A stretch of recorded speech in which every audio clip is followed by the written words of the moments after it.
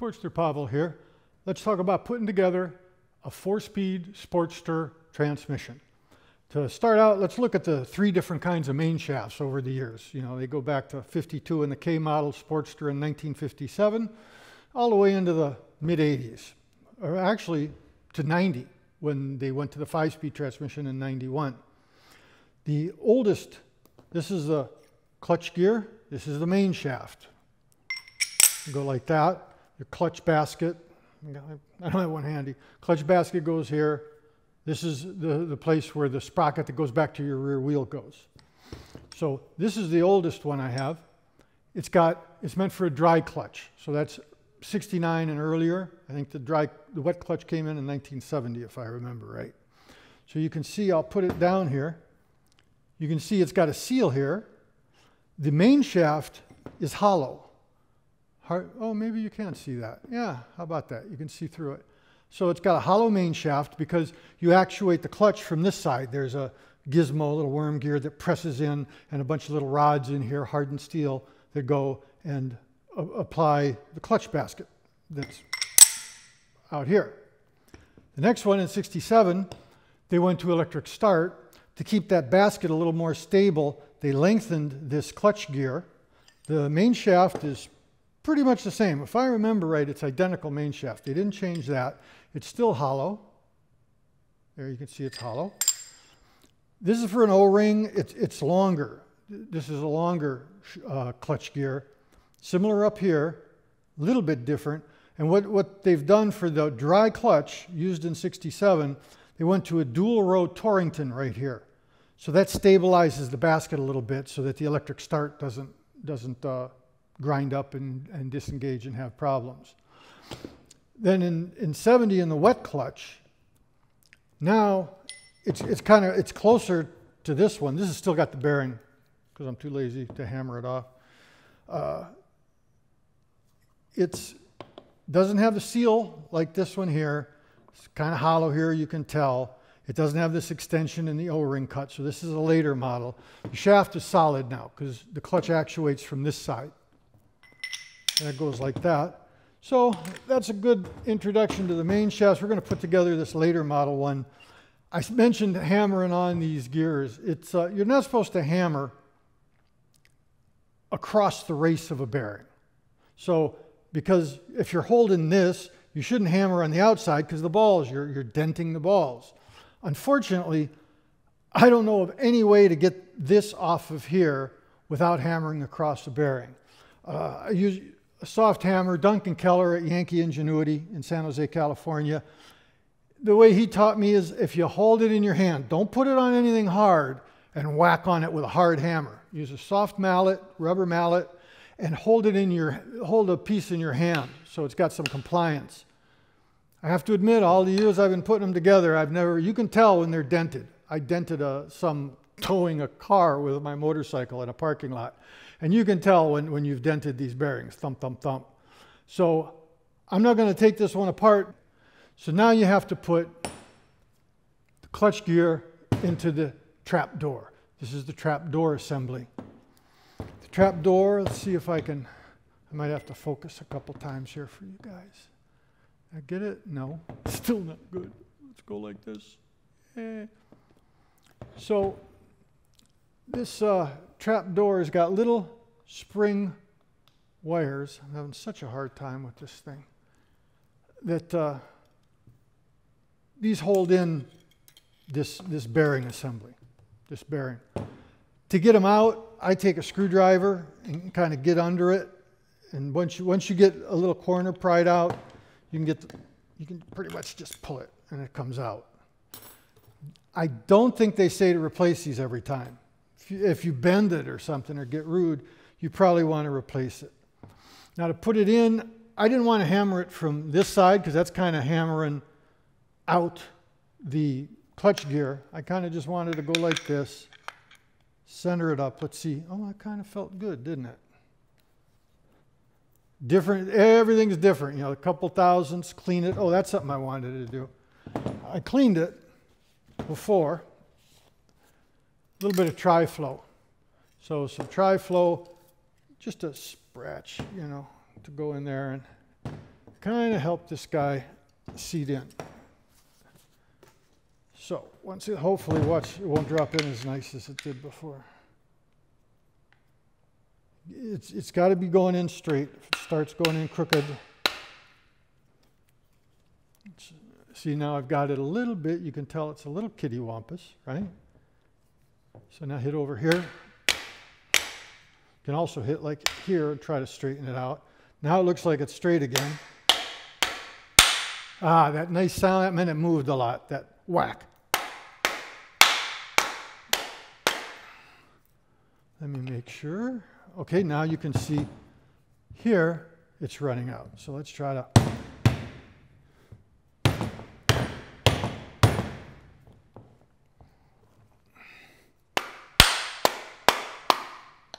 And as it goes in, it gets straighter and straighter. You can straighten it out there.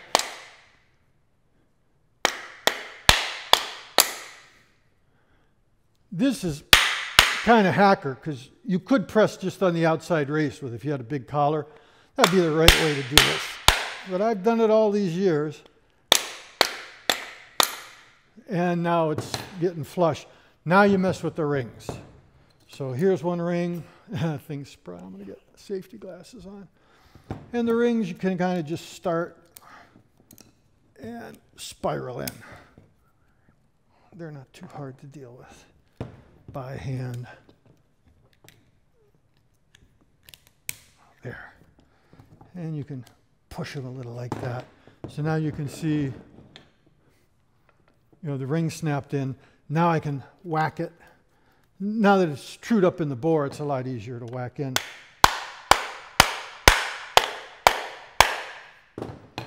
And it sure looks like it's flushed up. See if I can show it on this camera. So it's flushed up there.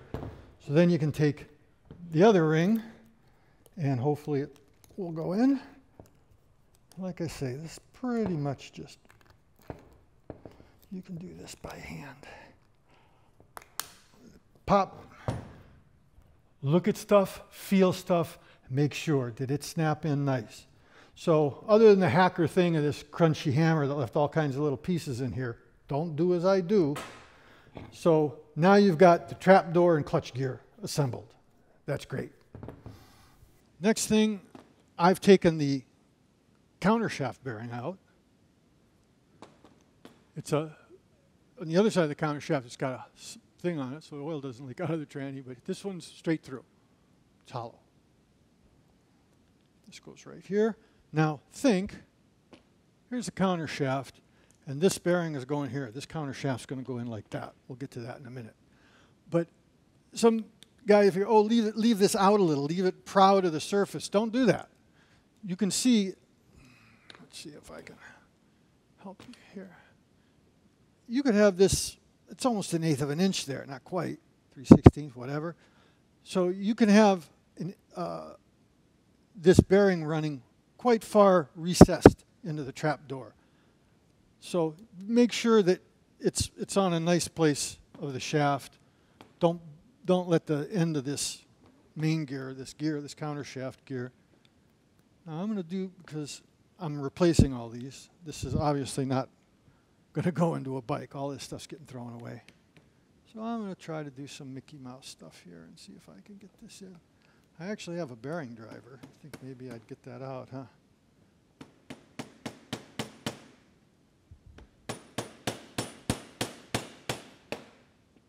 Still can't screw this thing up.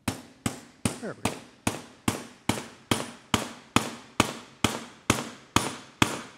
Similar principle. The ends, it's amazing they haven't damaged any of these Torringtons yet. Now I have a problem in that it is sitting proud, and I got to go get a little driver. I'll be right back. Rather than get the fancy little driver from not Home Depot, what is Harbor Freight, Taiwan stuff. Get the right exact socket, make sure it's not too big, and you can go here, and now you can get that recessed a little bit.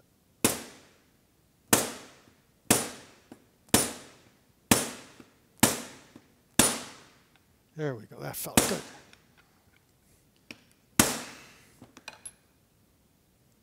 That's what you want.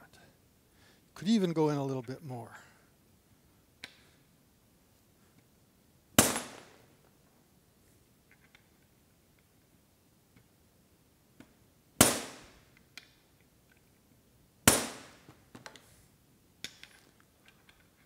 want to give it one more shot.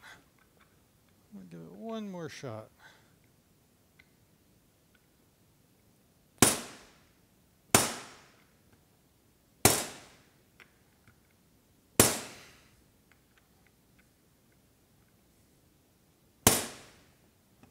Okay, so now it's recessed a little bit. You can see it there. Let's see if we can do a refocus for you. And that's that. And you can, feel everything. You can put the counter shaft in there right now. Oh, that feels pretty good. Next thing you got to do, if you've pulled this out, and it's not a bad idea to really clean this well. There's this little cast iron plug or steel plug that goes in this side. It's got a hole in it. Oh, this one's defective. Amazing. No wonder I got this at the junkyard. This is supposed to have a through hole in it right here. There's supposed to be a hole right there so that oil drains down here and then goes in the center. Well, that explains why this was in a swap meet. And the big hole goes up. This is the way that this trapdoor sits on your bike, this way. So the hole goes up. Similar thing, you can kind of get rude with this. Let's see. There we go. Now just tap it.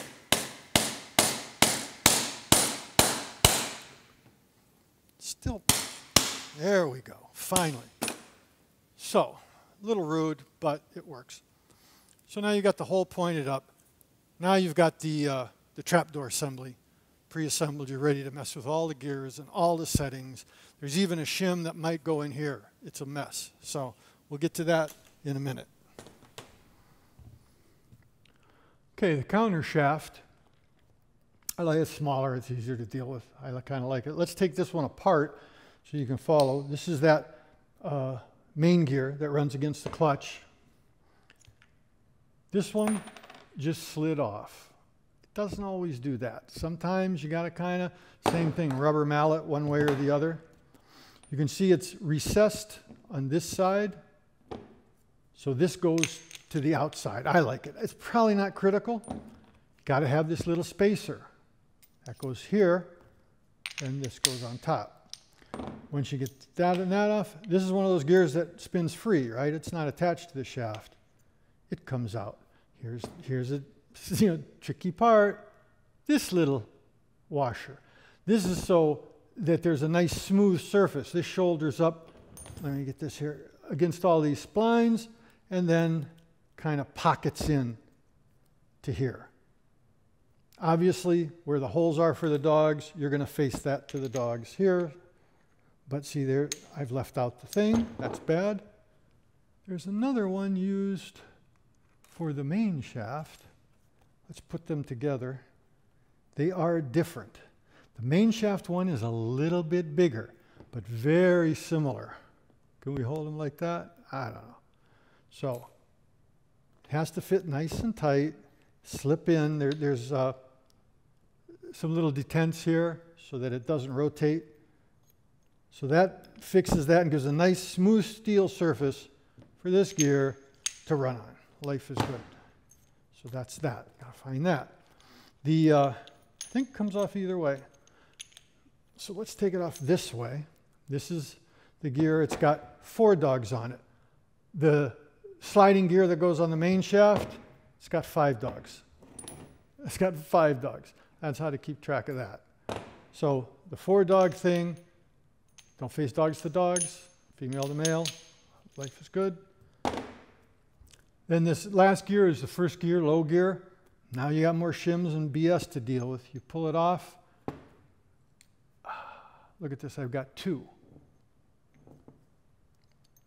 So there's a whole set of different washers. Now, if you're taking a bike apart and it was working okay, it might work okay again, but you really should understand the principle. And that gets to what we were talking about. Remember this thing, this little guy goes in here, and this guy. Hold them together. Let's see if I can get that just right. Matter of fact, let's make it so it won't pocket in. It's hitting the edges. So now, see that motion? You've got to have clearance on this side in neutral, and you've got to have clearance on this side. Without these washers,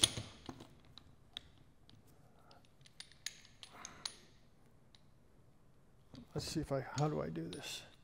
Yeah, see, you can't, there's no place to slide this where it's not engaging both. Well, you wouldn't blow the tranny up, the bike just wouldn't run. It would be jammed in first and second at the same time. You're not going anywhere. So the whole theory on these washers, there's a whole set of them, various thicknesses. I can tell I used Molly grease on them. You pick those washers so that you have the right spacing for the particular gears and the particular dogs and blah, blah, blah, because they're not Andrews manufacturing. Andrews makes stuff tight. And once you set it up, you can probably just substitute parts and be okay. But the old Harley parts were a little sloppy. So that's the principle there. There's another washer, which I can't get out. Here it is. This washer, this big washer. It pockets in to the first gear. That's used because in the transmission, you can't let this thing slide too much, the whole thing. You can't have too much end plate back to back.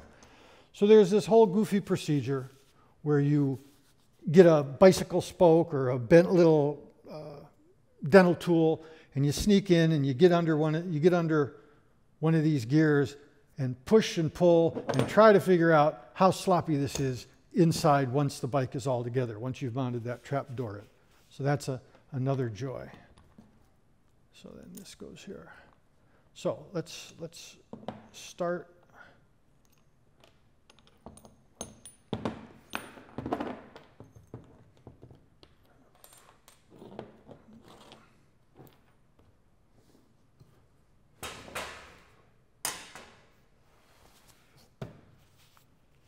Okay, counter shaft assembly. Here we go.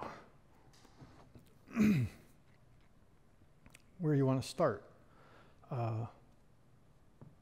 This little hole. See, that's that thing that drains from the trap door that we showed. It's supposed to be through hole. Here's like first gear. This is where it comes out to keep first gear nice and lubricated. So, well, we can start from first gear. We know these shims go in. We know first gear goes in. This thrust washer is already in, so that's life. Then what? Well, we have dogs here, right? This is how you kind of figure out. I don't remember it. I just kind of figure it out as I go.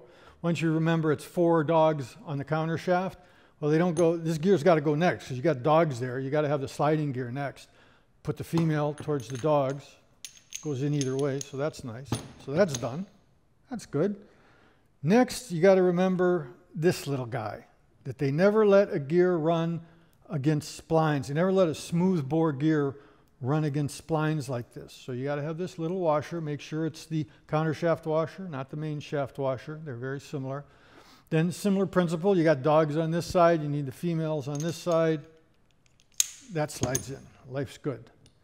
Got to remember your little spacer. You'll know when we put this together, you'll see if you went wrong. Like I say, my preference is the big hollowed out spot I like to do here. Bam. So there it is. There's the counter shaft assembly ready to go in the trap door. So we'll set that aside. Next we'll do the main shaft. The main shaft, it's got this gear, the biggest gear, I think in the whole tranny maybe. It's got splines on the inside. It connects to the main shaft on these big splines. It won't fit this way. You can kind of see, that ain't going to work. They're trying to help you. Same deal, the recess part I put towards the outside, my thinking being oil can now get in there and keep this thrust surface happy. Just like I said, sometimes that big gear on the counter shaft's tight. Well, this is tight. I don't think I'm going to be able to, I'll have to take it to the vise. I don't think I'm strong enough. That's closing in a little. I'm going to go to the vise and whack it in. I'll be right back. Okay, it makes that nice whack, that thwack sound when it solids up. You get to learn that. There is a washer, just like you space the counter shaft back and forwards. Once it's inside the bike, got to do the same thing with the main shaft. That's this goofy thing with this leg on it, this little teardrop thing. And that goes on the outside here. There's a whole range of them. You got to buy like 10 different ones of different thicknesses and try them, and rarely stack two. Usually they were good enough to get that pretty close. Okay, then what's next? Well, the sliding gear has splines, and the splines don't go all the way. So this must be the smooth gear that goes forever and ever. Just a smooth bore gear that spins free. Okay, well, so far so good. So there's this thing, shouldered up. Obviously the females go here to engage here, but once again, they don't let this surface run against sharp corners of the spline. They've got one of those washers. It's got two little indentations there. So you got to rotate it, and it slides up, and that gives a nice unrotating surface, steel against steel. That's happy. And then there's this snap ring. And I think these they say to replace every time, which I've never done in my life, but you're welcome to it. I like to use these piston ring expanders. They tend to go in pretty good. And it goes in like that. Expand like this if you're lucky. And then once you get it that far, slide, slide, slide, snap. Make sure it's seated nice. This fell off, no crisis. This little tang that goes on this thrust washer, there's a little pin, it should be, sometimes it wears off. There's a little pin to keep this from rotating. See, they don't want this rotating against the soft aluminum case wearing it out. They want this fixed. There's a little roll pin that comes here and sticks. That's the other reason you want this dented part of the gear to be facing out. Okay, so now you got that. You're almost home because it's pretty easy now because you remember dogs got to go to dogs. We're all dogs. Bang. In, out, in, out. So there you go. Now, let's clean up. Now we'll start putting stuff together. All right, there's a lot of ways to get this together. It's a little tricky. Different people do it different ways. What I like to do is, before putting in the pin that carries the shift forks, slides back and forth, I take the counter shaft. I know I've assembled it right. I've remembered that little washer. I've remembered this, let me put it here. I've remembered this spacer. I remembered that little washer that goes in there. And I know it goes like that, and that makes me happy.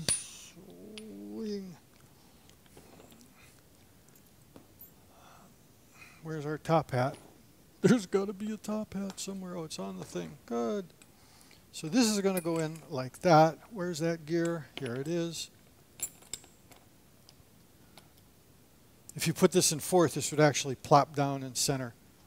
So now you've got some chance. Take this guy, get him started, swing it in. And now you see the main shaft is just got these two gears left on it. Now you can take this pin, run it through, and matter of fact, you can actually, doing it this way, many ways you can do it. There. When you get, okay, so the pin just popped in. I can tap it a little. You can look on the other side to see how far it's coming through. I think you just tap it until it bottoms on this side, if I remember right. It's been a while. Okay, so now you've got that. You can take this main shaft sliding gear, one with the dogs. Put that there. Now you can take the main shaft. You got it. Boom, we're together. So life is good. So there it is, assembled. Notice I didn't grease it. I use lithium grease, white lithium grease, because this is just the beginning of your troubles. Now you got to make sure all those washers and all of that business are straight. We're going to go over that next, okay? So now you have to look at all the setup things. Now when you put it in, you've got these thrust washers to worry about, this one here and this one here. That's after it's assembled.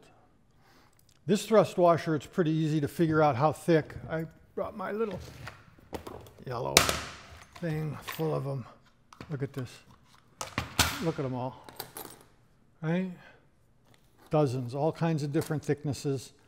I don't ever remember stacking 2 of them, but you need all those thicknesses. And I've found the simple way is when you put the tranny in, go grab this sprocket, before you put the sprocket on, because you're probably going to go a few times, and just pull it, whack, whack, whack, whack. You could put an indicator on and get all machinist on it, but pretty soon you get a pretty good feel. When it's too tight, you won't be able to turn the transmission. It seizes everything up. But you just want a little tick, tick, tick, little motion here to show you have end play, but not so much it starts affecting the clearances on these dogs here, right? That's what you're trying to do. Similarly here, you've got to come like, there's a hole, this hole right here. You can get a spoke or a dental tool with a hook on it, and you reach in there. And what I do is a tiny little screwdriver and a spoke to get around that first gear, so you can push with the screwdriver and pull with the spoke, and tack, tack, same thing. That little tick, tick, tick. I mean, it just doesn't seem worth it to like pull this thing and have a dial indicator. You get a feel for it. Just not a lot of motion, I think 5 thousandths. I'll look at the specs and put it in the description. But that's when it's all together. Before it goes together, or before it goes into the bike, you got to have all these other choices to make sure. Now, what you're trying to do, let's see, maybe I turn it like this for the upper camera. Right there, perfect. What you're trying to do is, it's in neutral now, right? I've turned this shifter mechanism here. I've turned it so it's in neutral. If you have a tough time turning it, you can put a screwdriver right here and operate it manually like that. But when it's in, having such an extraordinary hard time working backwards. Here we go. There we are. So what you're trying to accomplish is in neutral, you want the gap here between this dog and this gear to be enough and equal to the gap here between first gear and the sliding gear. Similarly, on the main shaft, you want the gap here to be about the same as the gap there. You can't have these things bumping when it's like that. So in neutral, you should run it through all the gears to make sure that everything is spaced right and working right. The way that you can move it, now here in the counter shaft, you've got those 2 little washers, right? These guys. And I've got a selection of those somewhere too. Where are they? Are these them? I think these are them, right? So I got a selection of those that, and here I have stack 2. It seems creepy, but sometimes that's what you have to do. So once you get enough space with those washers, now you're trying to center this sliding gear, and the way you do that is with different length shift forks. This little pin on the fork, they have them 20 thousandths this way, 10 thousandths this way, 10 thousandths shorter, 20 thousandths shorter. So you can buy and try different ones of these. How's it go? Let me see. This happens to be an old steel one. Some guys like the steel ones. I think the brass ones are just as good, probably better. So like this, you can see if it's too far this way and you want to pull this gear, pull this gear back a little, well, then you make sure that this fork is a little short. You make it a negative, a -10 or a -20, and that pulls this that way. If it's running too close to this one, enough space total, but a little too close to this one, well, then you get a 20 over or a 10 thousandths over, and you push the gear, the sliding gear that way. Same principle on the main shaft. With that guys coming in like this, right? If it's too close to here, you get a +20 or a +10. You push it a little ways away. If it's too close to this one, you get a minus 20 or a minus 10, and you pull it back in this direction, okay? Same deal. Now here, they must have enough machining or manufacturing tolerances even in 1952 that there's not washers you stack up. They just assume you're going to have proper spacing here, between the total spacing. So then you're just trying to use plus and minus shift forks to get this centered. So that's what you're looking for, a nice, call it a safe neutral, where you've got gaps on both. There we go, we're in neutral now. It's a little close here, right? I don't think I'd run it like this. This thing needs a different shift fork. Now, to make things really complicated, because their manufacturing tolerances were so crappy, they introduced these little shims. These go underneath this whole shifter mechanism. So you can imagine there, if both of them, let's say you start with standard forks, put it together, and both of them are too close to here, both of them are shifted this direction. Well, if you put one of these shims in here, it moves the whole mess out, both sliding gears move out. That must be needed at some point in the horrific manufacturing run. That must have been needed to true up these transmissions. And I don't know if they were having problems with controlling this dimension to this dimension, something. It's definitely not a precision machining operation. Put that back there. So other things, well, there's two folding washers.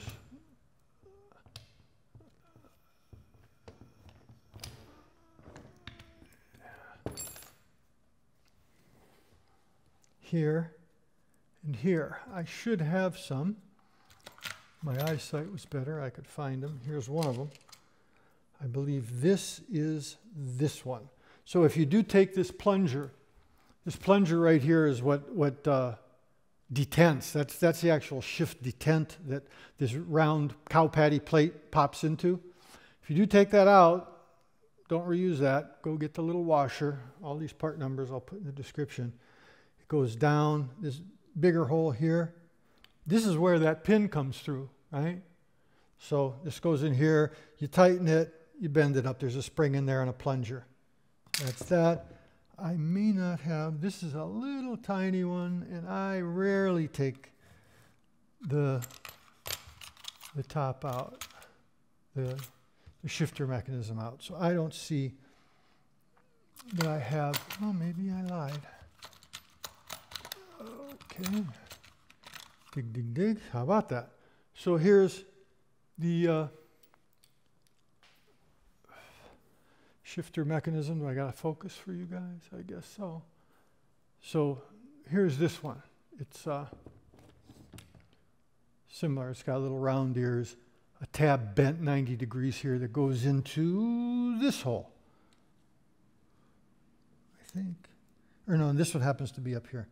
So it goes in like that. Then you can solid that up. I never tear it down that far. It never seems to be necessary. You can kind of get in there and clean stuff as clean as it's got to be. Now the trick is to find where I found this. Right here. There we go. So those are just some of the things. When you get it true enough,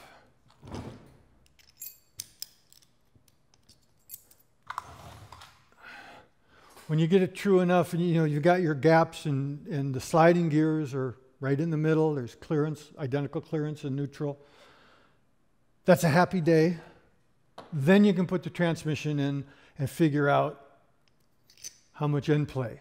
And you got to do that because you can imagine, okay, this is better to teach the principle, you'll kind of see what's going on.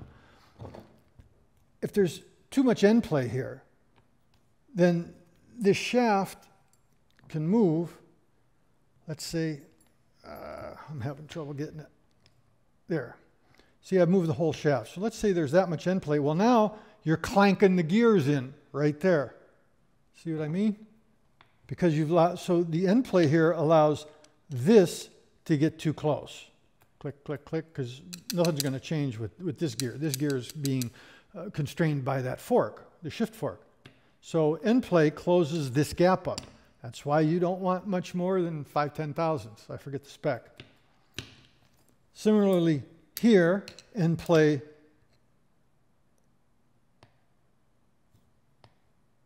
opens up the gap here, right? This gear isn't going to move, the fork is holding it. But let's say if you got a lot of end play, well then this can come out here, and now when it shifts in, it's not really engaged all the way, right? And you get the similar thing here. If this is out this way, if you pull this one too close, that also means when you go into first, you're not really going to be engaging first all the way. So that's why you control end play, to keep the distance between these two gears and these two gears nice and tight, not moving around any, so that when you do these sliding gears, they engage properly, and in neutral, they have clearance here, here, and here. So that's that game. We're not gonna, I don't have a bike apart to put the transmission in to show you, but this should get you pretty far into at least getting one together. And like I said, I hope I taught you the principles of this darn thing so you can see that what you have to do. Obviously, you kind of look at everything carefully, make sure the gears don't have little cracks. Look at the forum. Dr. Dick, he's a genius. They'll talk about all the little places you look on the gears for cracks and stuff. Excel forum, I think, is the best place for that. Okay, real quick while I got it together, explain the shifting. This is an early model shift fork, or shift lever, shift shaft. This is the late model. This one shifts on the right hand of the bike. This one, 1974, was the law. So they did a kludge thing, still using this. And by 1977, they redesigned the cases, did a big redesign, and it comes out the clutch side. So the trap door here, on older bikes, it goes like this. How can I show it? There. And it ratchets that thing. I think I showed you. Can we do it now? Well, not really. Can we do it like this? Well, kind of. So anyway, that's what ratchets this plate around and runs the forks. On 77 and later, it's a long, it comes in from this side. I'm sorry. Comes in from this side. They cut a big notch here in this trap door, so that this shaft can pass through, and they get it over here. So maybe of interest, don't get them confused. Usually these don't cause a lot of problems. You can get some corrosion and problems here, but if the bike's been dropped, they get bent, you might want to throw a new one in. They're aftermarket, they're not too expensive. And I hope to see you next time. Subscribe so I can quit my day job, and I will talk to you folks next video.